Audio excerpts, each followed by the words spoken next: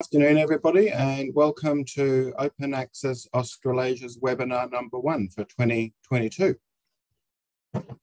I'll just do some introductory comments here just while we have more people joining the session this afternoon. So we're going to record the webinar and post it on the website with slides so that you'll have that later. I'll just ask you please to keep your microphone on mute and also turn off your camera. We're going to have a question session at the end, so we invite you to type your questions into the chat. And we promise that we will finish on the hour or just before. Let's get started. My name's Martin Borchert, and I'm the chair of Open Access Australasia at the moment. I'm also the University Librarian working with University of New South Wales. I'd also like to introduce you to Ginny Barber, who is the Director, Open Access Australasia. This being the first session of the year, we would like to talk about what happened in 2021 around open access and to give reflections, and then also make some comments on what we see coming this year. I'd just also like to start with an acknowledgement of the Bedegal and the Gadigal peoples, who are the traditional owners of the land here in Sydney, where UNW is located. I'd also like as well to also work with and acknowledge the Turrbal and the Yuggera peoples, who are located up there where you are, Ginny, because you're located in Brisbane and working also on QT site today. And I'd also like to pay my respects to elders. Okay, so thank you. I'm going to hand over to Ginny, who's going to speak to some slides for us today. Great, thanks, Martin, and hello, everybody. It's great to be back in webinar land in 2022. So I'm going to do an overview of open access globally, regionally, and also just update you on some of the things that we've been up to. And as then Martin said, we'll have a brief discussion of some of the things that we're thinking about for 2022, and then we'll open it up to questions. So please do type your questions into the chat if you'd like to. So Open Access Australasia, we are a diverse organisation. We have 20 institutions in Australia and 8 in New Zealand that support us. We also have ALIA as one of our supporting members, and we have affiliate organisations, the ADA, TOA, Creative Commons Australia and Wikimedia Australia.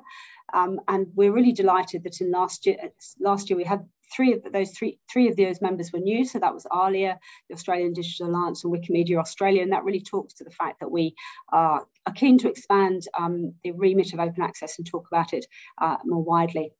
Our executive committee, as Martin said, he's the chair of the executive committee, and the members of our exec committee are up there. They are drawn from across our members across Australia and New Zealand. Tom Cochrane is our patron.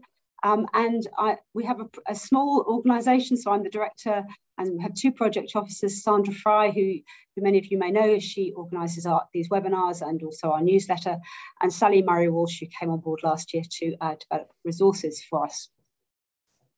So in 2021, we reviewed our principles, and the executive committee decided on the ones that we wanted to highlight as really key to the work that we're doing, and I'm just going to talk about 2 of them really here. So the first one is around equity and scholarly communication, and the importance really that as we move to a more open ecosystem, that we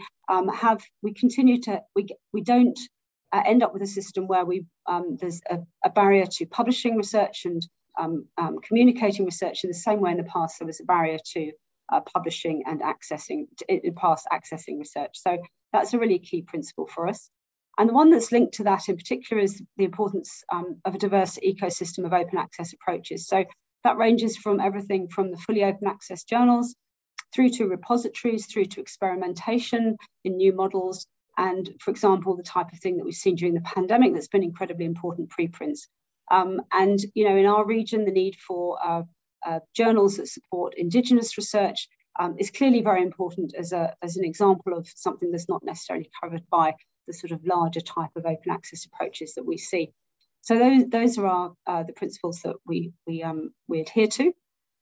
And in 2021, and we developed our priorities for 2021 and 2022, and they're just three, so but fairly large ones. So the first one is around advising on regional, national, and international strategies in open research, and I'll talk about some of those as I go through. We were very keen to establish Open Access Australasia as the authoritative regional source for open access. We changed our name in 2021 from the Australasian Open Access Strategy Group to Open Access Australasia. But more importantly, we developed our new website, and I'll talk about that in a little bit as well. But one of the key things there is a sort of real list of resources that support open access across this region. And then the third one is around supporting communities of practice for open access in Australasia. So we run the Australian Open Access Community of Practice, and we contribute and support the New Zealand Open Access Community of Practice, which is very well run from New Zealand. So in both of those places, what we've understood is the need for communities of practice as being a very important way of helping people navigate the open access landscape, which we know is kind of complex and confusing and rapidly changing. So what about what happened in open access in 2021? So I think it's fair to say that last year, as in the previous year, the importance of OA was really demonstrated by the pandemic. But, you know, in fact, the importance of open science more widely. We know that open access publications for the vast majority of stuff that was published on the pandemic was still open access, but what we also started to see was some of those publications going back behind paywalls, mainly because of the fact that the licenses associated with the research that was published was not made, they were not made fully open access, so they were not published, for example, with a Creative Commons license. So we began to see a sort of rowing back somewhat of open access on some of the open publications. We also saw an increased discussion around the importance of open science. And I think it would be pretty clear to say that we know for absolute certain that the rapid advances that happened in vaccine development in other areas across the pandemic simply would not have happened without the rapid sharing of resources that happened during the pandemic. And the conversations are now sort of moving on in this area. So one of the things that we've seen is the need to think about, well, if it worked for the pandemic, what does it mean for other really important areas that we're facing as a society at the moment? And global and climate change is clearly one of the most important of those. And last year, at the end of last year, Creative Commons, IFL and Spark launched a collaboration to ensure that the climate literature is open access. And I think that's where we're going to see the next conversations happening around about the importance of open access and open science. So what else happened in 2021? I think the UNESCO recommendations on open science was probably one of the most important ones. We were pleased to be able to have been part of this in some way. There was a large global consultation on the whole process, which actually started before the pandemic back in 2018.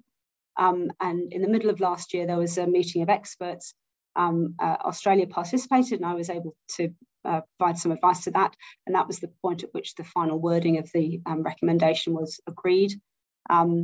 It's much more than open access. It includes open science more generally. So that includes scientific publications, but also research data, educational resources, citizen science and open infrastructure are also really highlighted. And that was adopted in November 2021. And Australia was one of the countries that adopted it. So I think one of the things that we're going to see over the next year or so is the importance is how that comes to be monitored, and there will be a monitoring mechanism, and there'll be a way of reporting back to UNESCO about how the open science is progressing. And I just think it's really exciting. It was really thrilling to be part of this whole process and to see the way that everybody came together to develop the recommendation. I think was quite thrilling, really. There's a great set of resources on the UNESCO site, and I'd really encourage you to have a look at it, and it's one of the things that we'll be thinking about at Open Access Australasia. So other things that happened, I think it's fair to say that funders were getting more assertive about open access. The Plan S policy is now active, so with effect from 2021, all scholarly publications from research funded by Plan S, Coalition S funders has to be made open access either in a journal, an open access platform, or through a repository, and that's without an embargo and with a Creative Commons license associated. And they did extensive work last year, including looking at how, for example, small journals, the Diamond Open Access, the free to read and free to publish journals can be supported. And they did a sort of very rigorous defense, I would say, of their rights retention strategy, which is intended to enable authors to make their work open, no matter where they submit it. So that was a really interesting set of policy developments, and they've got some great resources that are associated with this policy. Another big policy that came out, and I mean there were many policies, but I'm just pulling out a few. The UK RI, after an extensive consultation, has indicated that their open access policy will be in place after April 2022.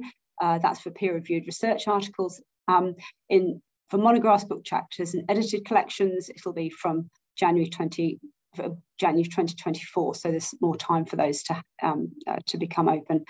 And one of the things that, again, this looks very much like the Plan S model. So there's no embargo has to be associated with a CC BY license or with the exception of another license, and it can be in a journal or it can be in a repository. So a really big step forward there, I think. One of the things we've also seen, of course, with the UK is that they are putting money behind that. So there's money to support this policy going forward. And then the other one I just wanted to highlight is the fact that European Commission, which of course has been very supportive of open access more generally, followed in the footsteps of other public, some funders such as the Wellcome, the Gates Foundation, and they've launched their own journal called Open Research Europe, which is based on the F1000 platform, which allows their funded researchers to publish in. So it's very interesting, I think, to see that the fact that funders are really sort of putting their money behind the initiatives that they want to see happening. In relation to that, I think it's just worth mentioning one other thing that I think came to be a bit of an issue, or something we noted during the year, and that is the fact that publishers are clearly doing some great work in regard to open access, and there's a wide diversity of publishers within the open access space. But one of the things that we are seeing, particularly from the two biggest publishers, so Wiley and Springer Nature, for example, is they really want to champion only fully open access, only journal-based open access. And the kind of words that we're seeing here are talking about things such as subscription, subscription tied green OA, which is a sort of, I think, a sort of slightly odd set of words to use when we're thinking about what open access might be. And the idea of they are clearly, I think, trying to encourage funders to not support anything that is other than publishing via journals. I think this is a problem, and I think that we want to be clear that, for example, we want to support a diversity of open access models. I think it would be a real problem if we see a sort of increasing consolidation and we don't see, we see some of these other options being shut down. So I think it's just worth noting that's some of the language that's being used. So on the subject of consolidation, there was a fair bit that happened last year, but again, I've just pulled out two that I think are worth talking about that happened at the beginning and end of each of the year. So the first was that Wiley bought, obviously a big general publisher, bought Hindao, which is a smaller open access publisher, back in January 2021. And one of the things that's interesting about that is that Wiley said that in particular that they hope that that would allow them to expand into new markets. And one of the places they talked about, it was particularly expanding into China. And then at the end of the year, we saw finally that the ClaraQuest and ProQuest merger was allowed to go ahead for the enormous sum of $5.3 billion. And we know that one of the things that will happen, happens, is that is a sort of consolidation in a particular part of the scholarly communication market. The Claravate and ProQuest merger is quite interesting, and there were submissions made to try and prevent this happening. So Spark, amongst others, filed antitrust brief with the Federal Trade Commission, but in the end they were not successful in stopping that going ahead. So I think it will be interesting to see how that plays out over the next year or so. And I'm sure it won't be the end of any of the consolidations that are going to happen in the market. And I guess the thing that pushes back against that is a focus on open infrastructure. So two things, again, to highlight from this.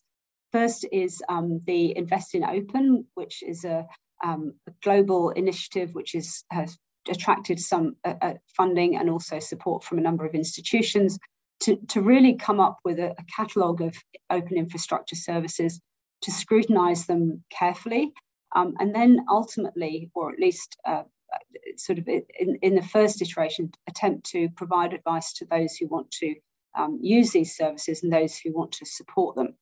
And at the end of last year, they launched their first sort of big piece of work, which is called the Catalogue of Open Infrastructure Services. And what that does is it's a really interesting list of the kind of how these services are funded, how they're managed, who runs them, what their funding looks like, whether it's stable, and any other sort of information that they were able to glean from both public sources, but also from interviews with the infrastructure services themselves, so that we can understand how they're run.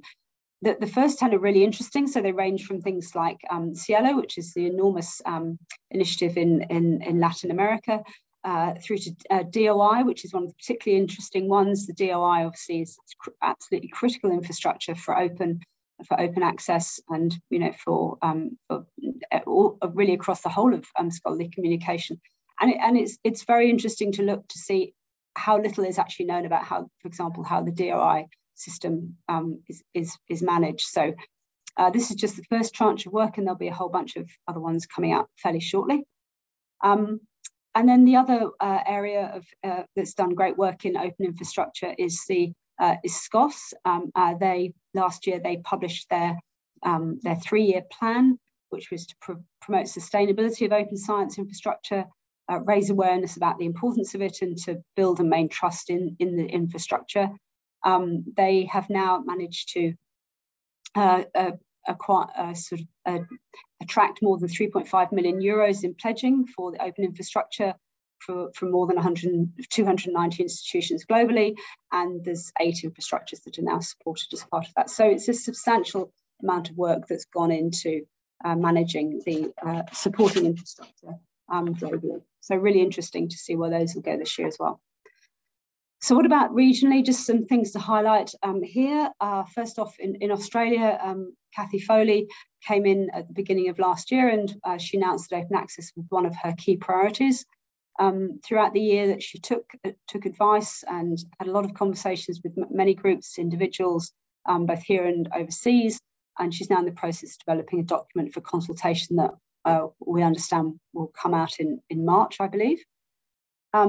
The NHMRC put out a consultation on their open access policy, which looked very much like the type of ones that we're seeing from Europe, so with immediate open access and Creative Commons licenses. And they're now considering that feedback, and it won't be incorporated into the current range of grants that are happening right now.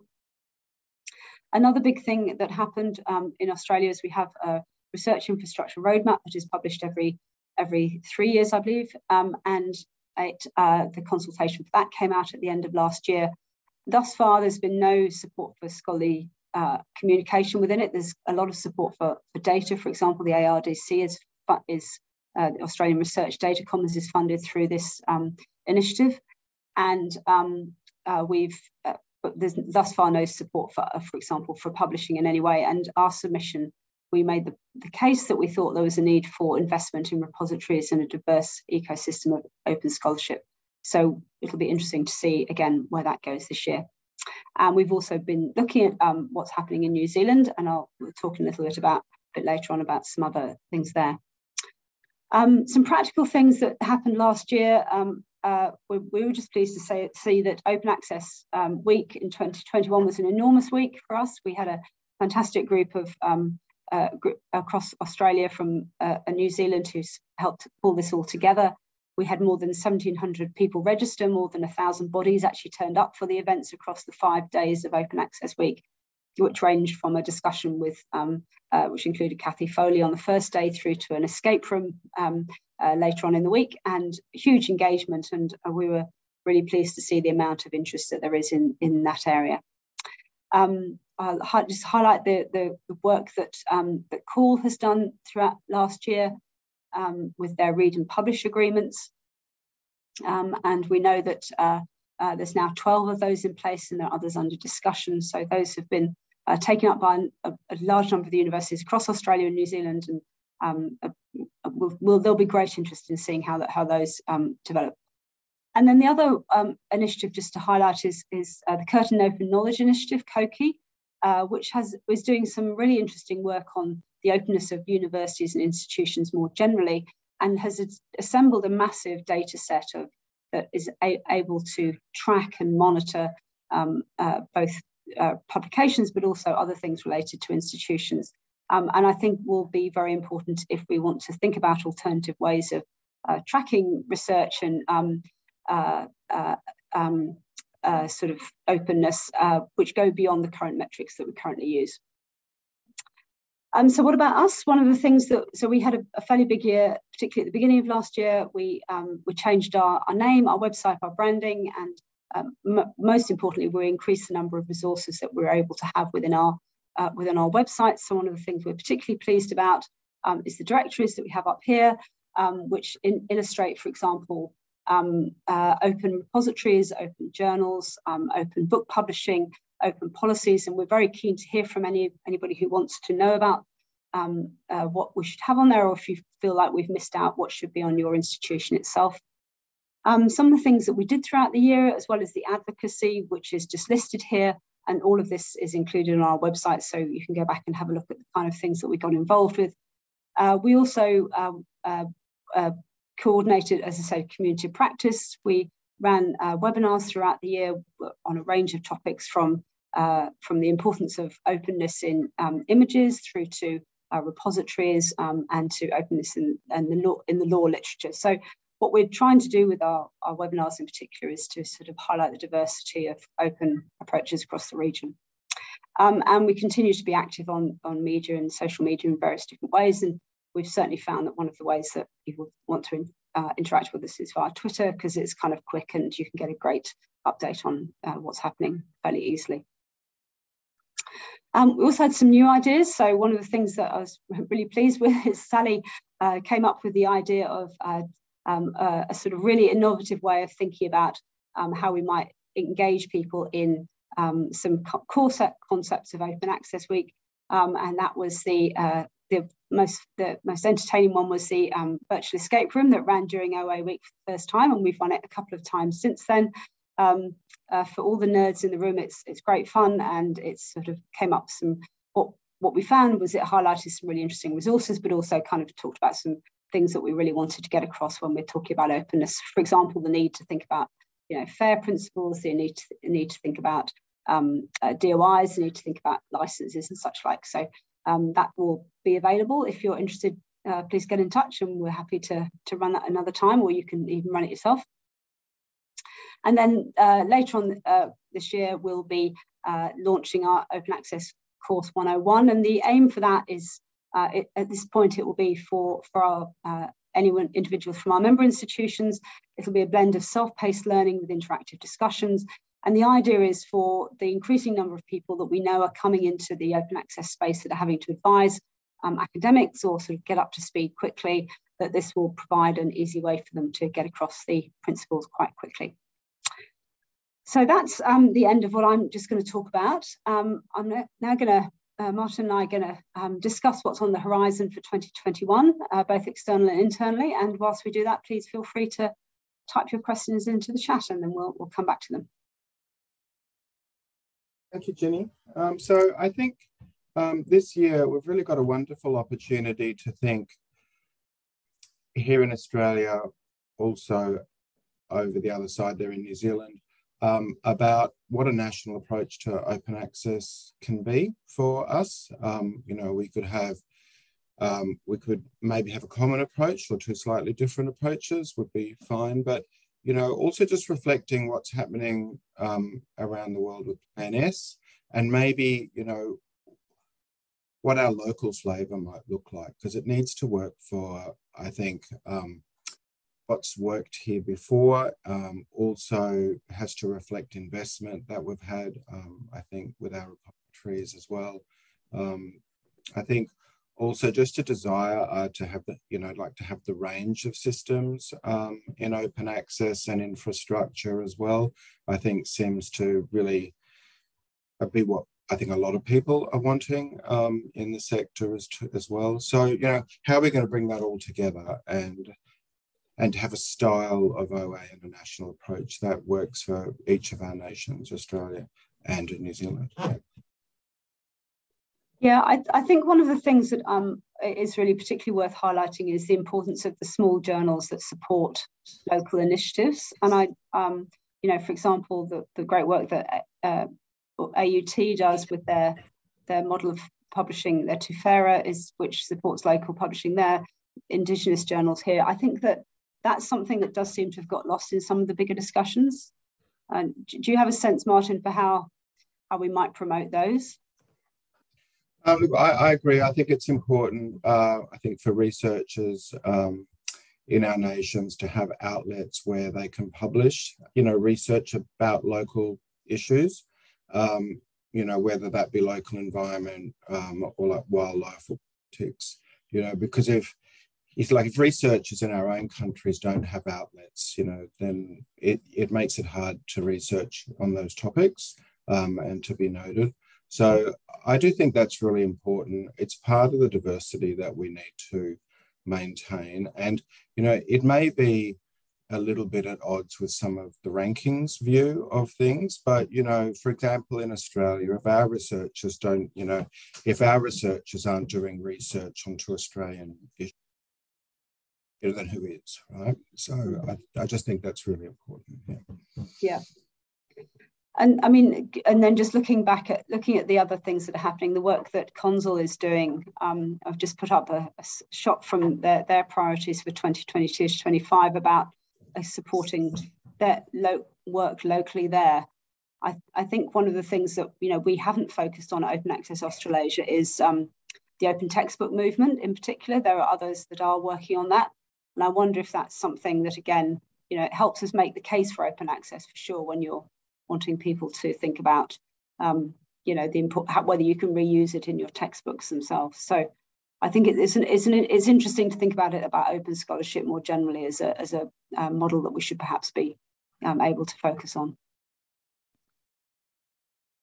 Do you want to talk about, Martin, about the UNESCO? I think it might be worth touching a little bit on that. And what do you think the role of a group like ours might be able to do in supporting the UNESCO recommendation? It's so obviously government-wide to some extent, so the part that we'll do is, will be sort of relatively limited, but I think that it's interesting to think that that's something that we'll have to promote across this region. Yeah, so I think a role for our group is to keep on talking about it and to make sure, that there is focus and that there's media time, and that we have opportunities for people to discuss how that can work in our countries as well, and perhaps how that is going to interplay with approach as well. And I think a lot of these changes, they can't happen really quickly, so you really have to keep on talking about them for quite a long time to really for it to happen and to make a difference. One of the ways I heard people talking about UNESCO at the end of last year was about, it was a sort of advocacy toolkit. It wasn't itself going to do anything, but you're right that it's a way that we can continue talking about it and raising the awareness of people about it. I thought one of the things that we've tried to do last year in particular was to do more collaboration with different groups, and one of the groups that we had a little bit to do with was the Citizen Science Association in Australia, who are doing great stuff with regard to open access, and obviously that's really kind of important for their work. So that's good. And then just before we get on to questions, do you want any thoughts about what's happening within our group next year or this year, and in particular types of resources that we're hoping to launch? Yeah, great. So so this is the end of at least a 2-year term or possibly 4-year term for all the members of the executive. So later in the month, we're having the AGM and the strategy meeting. So there will process. It's it's an opportunity, I think, to hand the baton. Also to have new people involved with new ideas and new leadership. So, I feel, really happy with all the great work that we've done with the executive, Ginny. And I think we had a really good opportunity to make a difference. So it's going to be an exciting time as well, I think, for Open Access Australasia and for open access in our countries as well. And I just also want to really I'd say a few words about the resources, the new resources that we've had produced by Sally.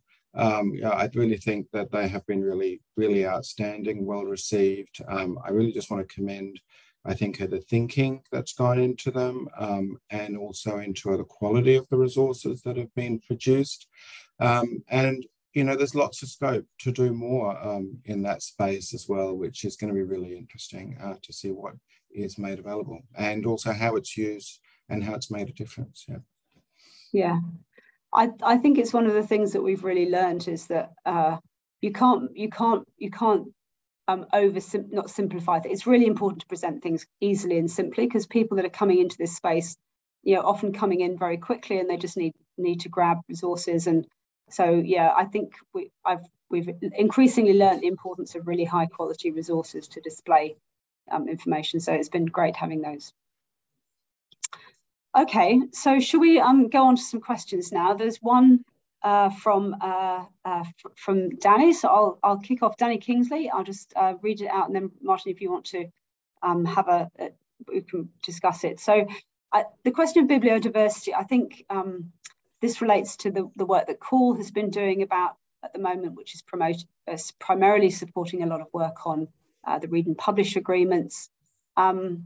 What do we think about, what do you think about the importance of bibliodiversity more generally, and perhaps how does that interact with the work that CALL's doing? So, we're all sort of, I guess we're working out from smaller organisations with limited resources. Here in Open Access Australasia, with the current executive, we've always sort of wanted to work with the diversity of strategies, thinking that they can all add value. And if we run with all of them, we think that's going to maximise, I think, the transition to open access. So that's been our view in Open Access Australasia. But if I just also mention of CALL, so, they've chosen also with their limited resources to put, I think, a lot of energy into one strategy at one time. And that is where a lot of money is in that strategy. And that's also where they have roles employed. So I think, they have to do work on that strategy because they're doing the deals and they are helping with managing the money in that space. So I think what they're doing is their job. And it's not Open Access Australasia's job because we're not managing the negotiations and the subscriptions and the money. So, and also I think last year CALL made a lot of progress. So, I just want to think, I would just like to thank them with the progress that they've made through the committee to get the number of offers that they have. I mean, there's always scope for doing more, but we have more time to do that. So in a way, what we're thinking and what CALL is doing, can help work together without a lot of overlap, perhaps is a good way of looking at it, I think. Yeah. I guess if you look globally, the strategy of OA 2020, which was led by the Max Planck in Berlin, that was very much their approach, was the kind of approach that CALL has taken, and that's been hugely successful for a number of institutions globally. But I think that one of the one of the other things that we've seen is the need to support experimentation. And, you know, I mentioned the UKRI policy, and one of the things that they've put within that is a specific pot of money for experimentation within open access. And that's clearly, you know, the other end of the spectrum from what CALL's doing. And I'll just note that Kim Terry from New Zealand has also noted, you know, the idea of keeping the system diverse and the importance of one size not fitting all, I think is a kind of that's a good role for us to be playing, I think. Okay, question from M Johnson. So the question is, do we as an advocacy body see a role in assisting institutions in developing and implementing or reviewing and strengthening OA policies at the institutional level? So I think that's part of the diversity as well, and it's really important. I think as we talk more about a national approach to OA, I still think, especially in the meantime, to have institutional responses to open access is really important. And it also, helps to give resources to authors and researchers about how they can implement in their institution. It helps guide the work of the library as well. It also, helps gives the research division also gives it our work to do, and so that we're all aligned in particular as well. So yeah, I think it's still really important. Yeah, and just we do do that. So very happy to support institutions in it. I think again, it's really interesting to see the diversity of approaches. So obviously, Martin, at UNSW, you have a very strong open access policy, which is fantastic, and has a very particular language around it. I'll just also highlight Griffith University, who've got an open science policy, which is a different approach to take. And I think it's really important to some extent to understand the landscape at your institution as to what an institution is willing to support. And it's definitely not the same for all institutions. Policy, a position statement, Danny says, about Griffith. But the fact is that Griffith have there's substantial support for open science at Griffith University. And I think that's been important. Okay, any other questions that anyone wants to raise? Or Martin, was there anything you wanted to follow up on? Let's just see if there's any other questions. We've got a bit of time. Please ask them. I wonder if it's worth talking about the role of government in this space. Well, not but government departments. One of the things that we have tried to do is to have a conversation across the sort of wider landscape. But it's interesting that we at this point the work in Australia is being led by the Australian chief scientist, and the importance, I think, of somebody like that being able to convene government bodies has been really critical in moving the open access agenda on.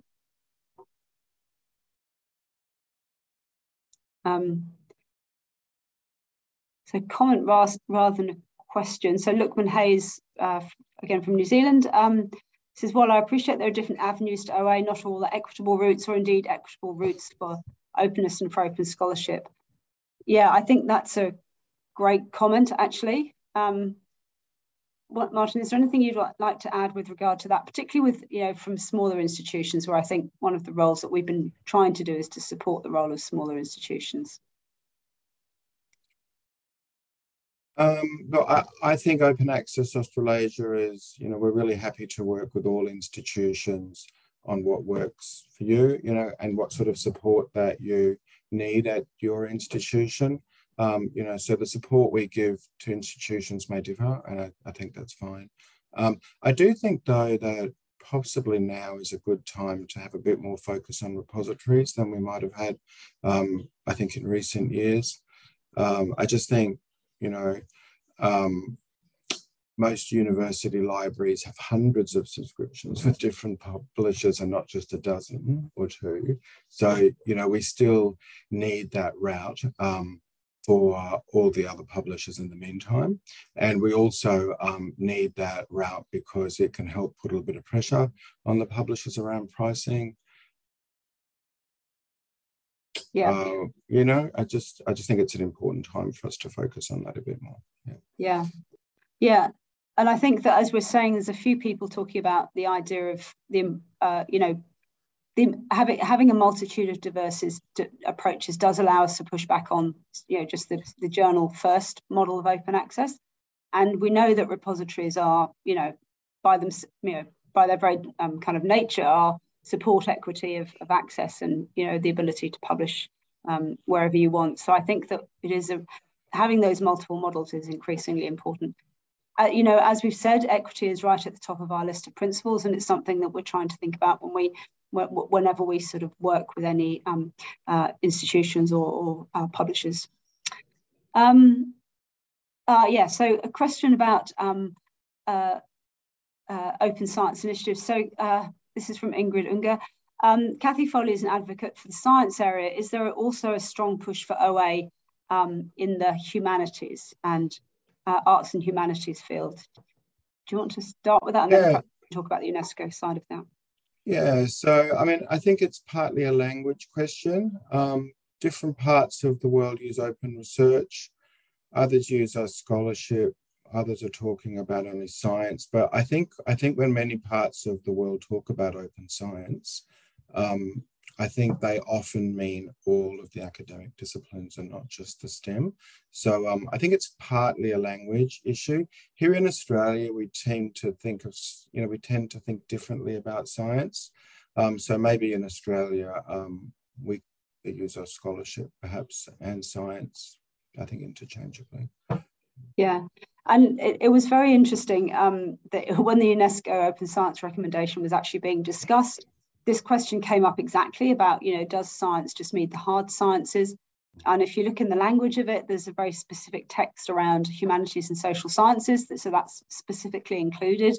But at the same time, what we have seen is that some of these, policies recognise the fact that it's harder to get, for example, books and monographs immediately open in the same way you can for journal publications. So that's why, for example, the UKRI policy is 2022 for journal publications, but 2024 for the things that are more related to humanities and social sciences. So I think we have the opportunity to think about it there. I would absolutely, encourage anybody who cares about this to get involved with their academy, for example, because there's a lot of thinking happening within the academies in this area at the moment as well. And I think it's really important to make sure it's fully informed by what academics need in this space. Okay, a couple of other questions. So the first one is about embargo-free options for repositories, where there's this idea of journals, say, 12 months. And Amanda is a researcher. I wonder do you want to talk a bit about the read and publish and how those work, Martin? Is that perhaps worthwhile here? Because for some of these journals, the embargo period may well have gone away with the read and publish options that we have. True, yeah. So it's interesting. So we've gone from a situation, I suppose, where we were encouraging, or perhaps allowing authors to pay an article processing charge into a pure gold journal, and maybe not so much supporting into hybrid. But because of the change to open access and the desire for read and publish deals at a time, really, when budget has been tight for most university libraries, what Call has done is work with some of the public to advocate for read and publish deals that move really are the subscription journals, which were either subscription only or they were hybrid, across into the read and publish space, but they haven't included all of the pure gold journals in agreements. And that's really because at the time, because I know that in Call, which I'm a member of the council, there was agreement that we would focus on agreements in which we could contain cost, right? So we didn't have more money to bring more of the journals into the agreements. So that's why we've really moved across the subscription and hybrid journals that were already, in which the subscription packages across into open. So they will provide immediate publication open access to those agreements without the authors having to pay an article processing charge. There are some of them that have got caps in that with the number of articles that can be published under the agreement, and we'll be managing that through call, and that there'll still be some journals which are pure gold, which are outside of those agreements as well. So really, I mean, authors then will need to develop some understanding about how that works and then which journals are in the agreements and which are out, so they can pay an APC to publish in the pure gold, or they can publish openly without an AP journals in those agreements. And I think authors, I guess it's just one more thing to think about, which with where to publish, and I do think authors should be thinking about whether the journal, that they are going to be submitting to is going to give them the immediate open access that they want. Yeah. So without knowing where Amanda come from, it's worth engaging actively with your library and make sure that you understand which libraries which of these your library has supported. And there is going to be a lot of work this year, I think, isn't there? There's a community practice that's already been organised by Call, and a lot of scrutiny of these, how these deals are going to work over the course of the year. So, but at this point, researchers have more options to publish open access than they previously had. Oh, thanks, Amanda. So from UWA. So UWA absolutely will have resources on this. And you can absolutely, there'll be more options, and we'll need to just monitor the uptake of this over the course of the year. That's what's happened with these deals globally. I think it's fair to say when you first start off with them, you're not entirely sure how it's going to work. But I think as we go forward, it's going to be, there's going to be more options to see how, where you can publish. And just following on the comments in the chat, with academics from smaller institutes, this is one of the things that I think we're going to need to work out over the course of the year, how these smaller organisations get included in these deals. And that's something for Call to consider, I guess, because the Call is wider than just university libraries. There are more other institutions that are involved, as far as I understand. Okay, and just following on in the chat, yes, thanks, Em. Chat to your liaison librarians. Make sure you know who knows about these deals, and don't try and navigate it by yourself, I think is the key thing for researchers at this point. Okay, any other questions? Otherwise, we might be able to give everybody a few minutes of their day back. Martin, anything you want to wrap up with? So I would just like to say thanks to everybody for joining our webinar today. So I hope that you found that an interesting discussion, and the slides will be available. Thank you so much also to you, Ginny, for presenting those slides so expertly, and for all your work throughout last year and for the year coming as well. Thank you so much.